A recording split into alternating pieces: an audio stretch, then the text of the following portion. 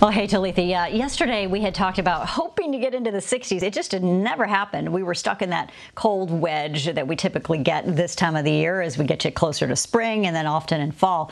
But now we've got some sunshine that has peeked through in spots. We've actually made it into the 50s, even up into the mountains, too. So first, let's talk about your winter weather concerns. We've got winter storm warnings up in the mountains, advisories as we go east, and that includes for parts of the mountains in Virginia, so Stewart area, and as we head east toward Martinsville and Danville, also under that winter weather advisory for travel concerns primarily.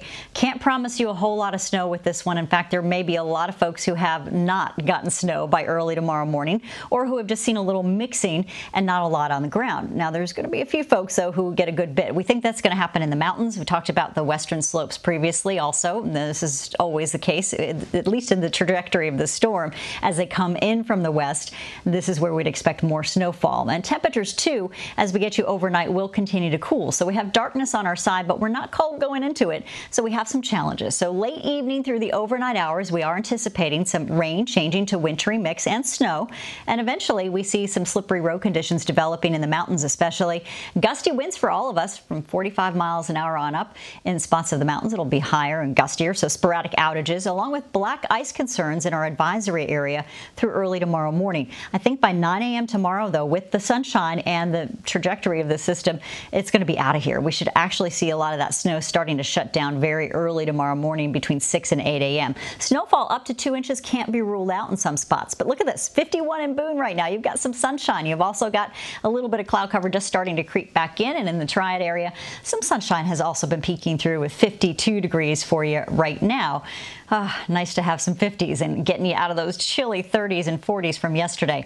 But here's what we've got with the showers. We've already seen that one low down to the south and another low will be sneaking in here a little later. Brought us some early morning scattered showers. We have a little bit left over uptown Lexington area, a couple sprinkles trying to fall over Winston-Salem, but we're also dry in spots too.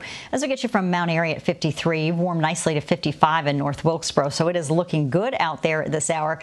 But let's take you through that hour by hour forecast to show you what happens as we get you through 4 or 5 o'clock. The showers become more numerous. Next system rolls in, and we get also the shower chances changing to snow pretty quickly in the mountains. This is where we have the better chance to see those temperatures start dropping aloft and at the surface. 37 forecast by about 8:30 this evening. You see the snow falling then. And we may also, of course, on the western facing slopes, if temperatures drop sooner, we could see that snow starting to accumulate by late evening between 8 and 10 o'clock. And then you've got those temperatures to the east staying a little bit warmer potentially in the foothills, which helps explain one of the reasons that the forecast has not been included for the foothills for the advisory. So you're looking at the snow starting to mix in, possibly a little bit of sleet too. And if we get sleet in there, we could also see those snowfall totals reduced. As you know, that changes things too for some of the accumulation totals. But it looks like the Triad does have a chance to see some snow mix in.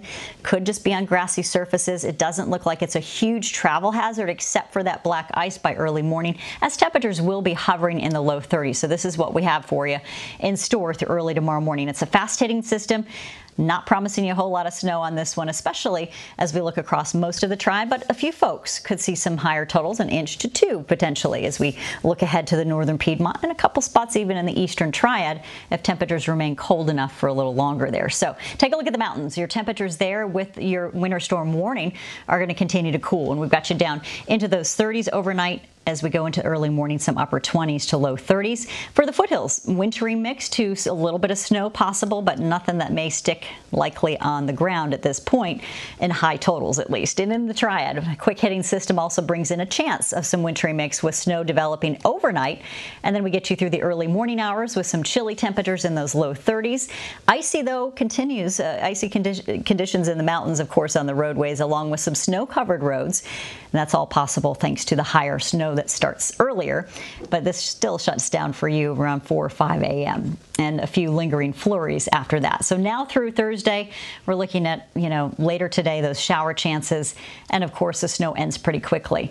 So looking at the next 2 days, though, we've got the better opportunity to see some of those wintry conditions up in the mountains.